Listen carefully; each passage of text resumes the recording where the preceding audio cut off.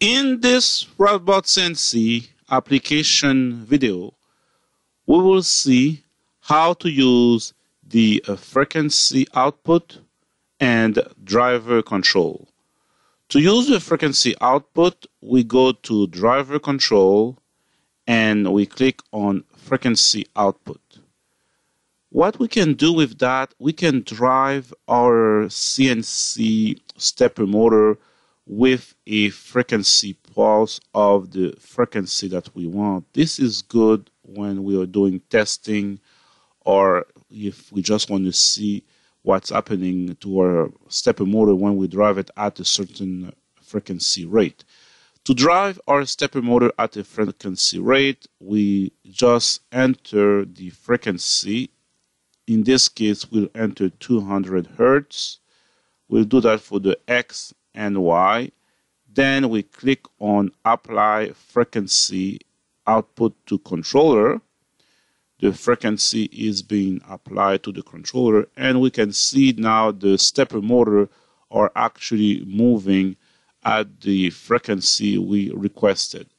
To stop the frequency, we just click on Stop Controller Frequency Output. Now the stepper motor will stop moving based on that. The next thing we want to see over here under the driver control menu is the driver signal output.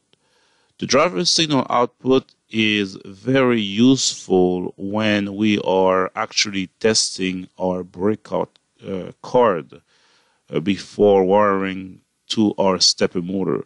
What we can do in this menu, we can output for the X, Y, Z, and A axis basically the pulse and direction. For example, for the X-axis, the pulse is on pin 2, the direction is on pin 3.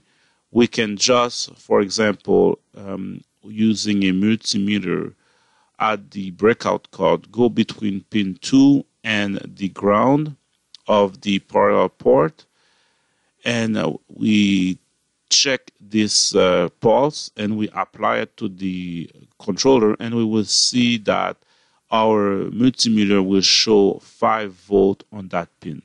And this is a very convenient menu when we are wiring our stepper motor. We can check all the signals to make sure that the wiring is okay and our stepper motor is actually getting the signal from our CNC controller.